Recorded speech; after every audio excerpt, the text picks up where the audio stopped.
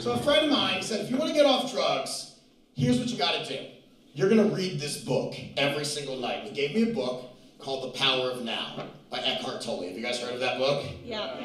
So I read it, just a couple pages, every single night before I went to bed to take the edge off. And I fell in love with The Power of Now. I fell in love with this message in this book to the point where over 4 weeks, I read this book 6 times. To the point where I read it so much that the message stopped resonating with me. I really didn't feel it anymore. So I was like, okay, that book doesn't work anymore. There's got to be a stronger self-help book out there, right? So I went to Amazon, went to similar titles, and that's when I found You Are a Badass. And I was like, okay, yeah, I could be a badass. And I got this book, You Are a Badass, and I read it every single day, and I told myself, you're a badass, you're a badass, you're a badass. And I walked around feeling like a badass to the point where I read this book so many times that I stopped feeling like I was a badass. So like, God, this book doesn't work anymore. There's got to be something else out there, right? So then I went to Amazon, and I went back to similar titles, and that's when I found Get Your Shit Together. Yeah!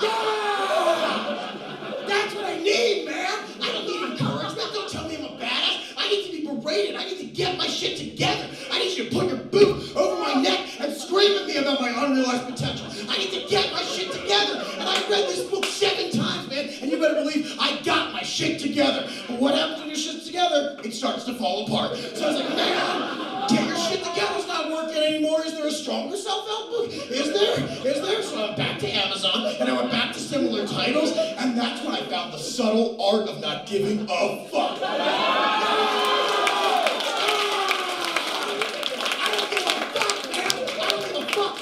Of course, but I don't give a fuck. And one day I was at work and I found myself starting to give a fuck. So I went to the bathroom stall and I chopped up a few pages on the back of the toilet seat and I railed positively. I don't give a fuck, dude. I don't give a fuck.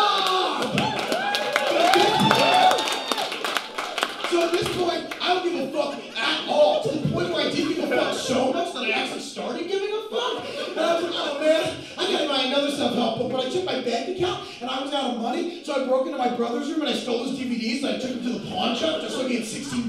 So I go back to Amazon, back to self-help books. And that's when I found the strongest book of all. That's when I found Unfuck Yourself. Look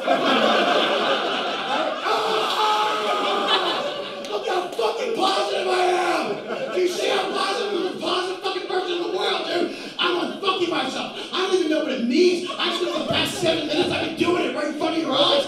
I'm unfucking myself. My friends and family, they don't know what happened to me. They're like, Alex, can't we just sit in your basement and read the 7 Habits of Highly Influential People? I'm like, I'm not in high school anymore, you little bitch. I need to unfuck myself. Nah, stop, man. And at this point, all I can do is try to wean myself off the self-help books, man. And last night, I found myself in a dumpster outside of a Chinese restaurant just reading misguided fortune cookies. I was like, please, just give me a Hallmark card, dude. Just give me a little taste. That's all I need. I am 1 book away from being in a truck stop roadside bathroom at 3:30 in the morning with my mouth to a glory hole begging the author to read me motivational quotes. Please! I'll suck your dick. Just tell me I have a 5-year plan. Please!